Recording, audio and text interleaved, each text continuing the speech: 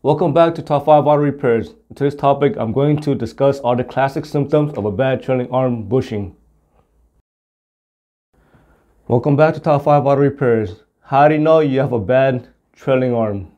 The trailing arm is basically a long metal rod with two bushing on each end, and it connects the axle to the body of the vehicle. So basically the purpose of the trailing arm is to allow the axle to move up and down freely.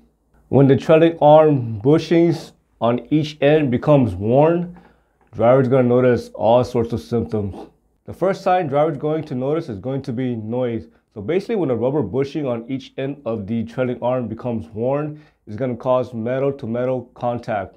When there are metal to metal contact, for example, let's say you are driving over a speed bump, potholes, on even road surfaces, on gravel roads, or when you are making a turn, driver's going to notice clunking noise, driver's going to notice loud metallic noise, driver's going to notice thumping noise, and so on. These noises can also be heard when you are accelerating or when you are braking as well. So when you are hearing noises coming from the rear end of the vehicle caused by a worn trailing bushing, you're also going to notice the next symptom as well, which is quite scary.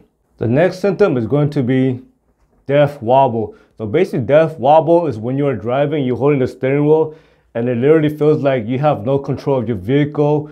Again, when you're hitting the pothole, when you're driving on even road surfaces, when you're going over speed bumps, or sometimes the vehicle just literally acts on its own and it feels like it wants to turn left, it wants to turn right, and so on. So again, when you experience death wobble, so that's basically just the vehicle is just unstable while driving.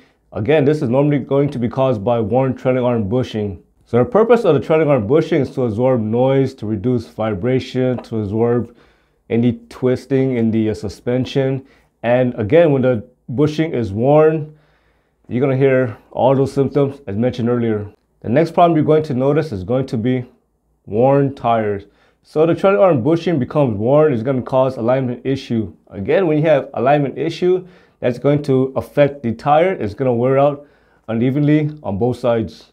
The next sign is going to be instability when turning. So when you are turning either left or right and it feels like you don't have much control, again, that's going to be caused by a worn rear trailing arm bushing. Sometimes when replacing the trailing arm, sometimes it's very difficult to remove it. To remove the trailing arm, the first thing I recommend is to lubricate the trailing arm bolts and nuts with penetrating oil and allow it to soak for about 15 minutes or so.